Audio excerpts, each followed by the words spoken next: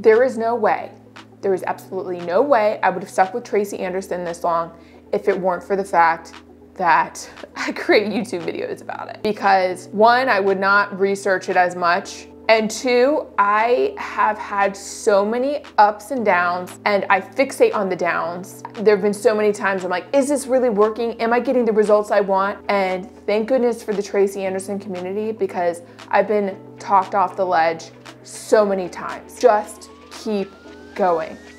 And the whole purpose of this video, should you feel this way now or feel this way in the future, is to give you some perspective for why you should just keep going. Hi, I'm Rachel. Each week I create content around the Tracy Anderson method. I also create content around other random things that are legit helping me in my life. That may be in how I look, feel, stuff I just think is interesting and figure I'll share with you. If that's of interest to you, would love for you to subscribe. If not, I get it. I don't subscribe to a lot of channels too, but I am so glad I have stuck with the program despite all the many times I've been skeptical of it. Why have I been skeptical? Because yes, there are days where I feel absolutely great about my body. I feel like my core is being pulled in, and for somebody who basically always has had a distended tummy, that's been a miracle. I also don't have joints that hurt anymore. I love how it makes me feel. It makes me feel accomplished. There's all these things, but then there are days where I feel like my body's not where it should be, given all the hours I spend, given all the studying of this method that I do. There are times that I doubt it, and I know I'm not alone in that, because other Tammers have reached out to me questioning. I've been doing it for a month, I've been doing it for 2 months, I'm not seeing results, and I've got to tell you what others have told me. Just keep going. In addition to just keep going, I want to give you some advice before you completely throw in the towel if you ever find yourself on the brink now or in the future. These are the things I remind myself so that I stay in the game. And by the way, if you decide ultimately that you don't want to do the Tracy Anderson program anymore, there is nothing wrong with that. There are plenty of great options out there. Tracy Anderson is not the end all be all. Although, you know, I'd like to think so most days. There are a lot of awesome programs out there. But those times where you're doubting it, this is my advice for you. And this is the advice I give to myself. So first, if you're not already, be sure to track your cycle. And given where you're at in your cycle, you may find that, like clockwork, certain times of the month you feel heavier than you usually do, which whatever program you're doing, you may doubt it. You would think, me being a grown woman, I would know what to expect, and I would know, oh yeah, that's right, this is my cycle that makes me feel hormonal and crazy. No, I have to refer to my Flow app to confirm. So track your cycle, track how you feel. That may indicate to you that maybe it's not the program, maybe it's Mother Nature. On that note, something I'm gonna start doing with my 5-minute journal is to start notating how I feel in my body each day. Because I think by doing that, I may be able to find themes. I may be able to trace that, say, a majority of the days I feel great about my body, and then maybe not so great, say 10% of the time. I would like to have more metrics around that, because whenever I'm feeling down, it feels like I've always felt down. It's very easy to dramatize that. If what I'm saying right now is resonating with you, you may want to do that too. Because I already do the 5-minute journal, I figure I'll just add an entry to just notate quickly how I feel. If you're doing the Tracy Anderson method and you don't feel like you're getting the results you want, you may want to revisit how you're doing the moves. It's so important to really engage in the moves. And the best way I can describe it is to act as if you're almost resisting something. Like, in the best analogy I can come up with is being underwater. When you're underwater, you really have to engage all your muscles, and you want to do the same thing with Tracy Anderson. And that requires a lot of attention. It requires you to be present. But I know when I started doing that, because I watched other Tammers and I could see in their form that they were really engaging their muscles. There was a big difference in how they were doing it.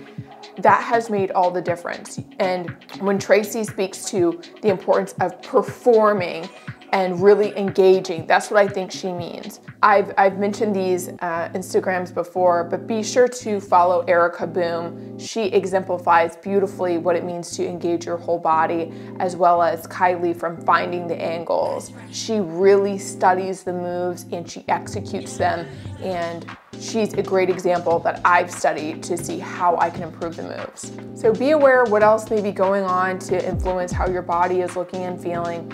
That could be hormones, that could be your diet, maybe you're taking on too much sodium, maybe you're drinking too much. All those things have influenced the way I look and feel at times. And then be sure to revisit, are you doing the moves correctly? Is there opportunity for you to engage more? And the more you practice, the better you'll get at it. This is a long-term play. And again, this is the reason why I'm so glad I've stuck with it this long. And then we've talked about dance cardio plenty of times, but even if you can't do dance cardio, make time to be active throughout the day.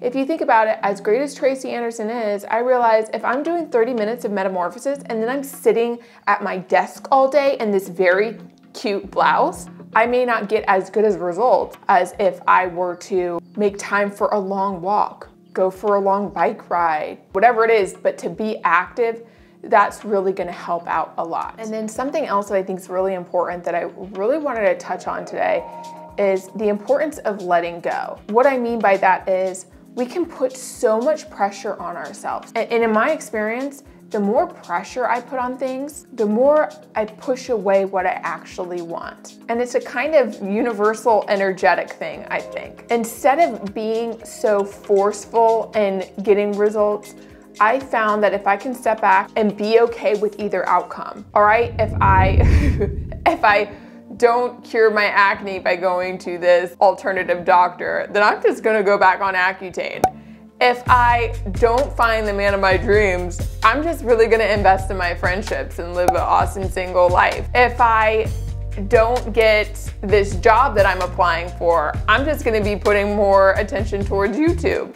And then when it comes to this whole ideal body, if I don't get the ideal body with Tracy Anderson, if I don't look like a Tracy Anderson goddess, well, I'm going to continue this method and put more attention to feeling good and put more attention to why I do the method in the first place. And then I'm going to embrace my body as it is. Maybe I'm gonna update my wardrobe, work with a stylist, and work with what I have. I'm convinced, in my experience, that when I take away that pressure, I'm okay with either outcome, even the outcome I don't necessarily want. Things tend to work in my favor. This is something I've been doing since I was really young, but I get out of the habit of it. There's a book called Letting Go by David Hawkins. I mean, it's if you're into being introspective and personal development, it's a great one. I figure that may be some perspective that may help too. So many of the women that follow Tracy Anderson are high-performing professionals, perfectionists, and I think it's very common to be very hard on ourselves. If you've chosen that you're going to dedicate time, a long stretch of time to Tracy Anderson method, you may want to suspend the constant body checking, the constant assessments of yourself, and focus on the other benefits of the method. These are just ideas I'm sharing with you. These are all things that I'm reminding myself. I am not an expert. I'm figuring this out just like everybody else. I just happen to put together videos on it every week. And thank goodness I do, because there is no way I would have stuck with it this long. But by knowing that I'm glad I have, I want to do everything I can to encourage others to do the same. My relationship with food is much improved. My confidence, my balance, my joint health, on and on and on. And whatever way I can help others stick with this and stay for those awesome benefits, I'm all for. As with every video, thank you so much for watching. If you did like it, it seriously does help to like it. And if you want to see more videos like this one, would love for you to subscribe. And you know the deal, just stick around for this week's quote.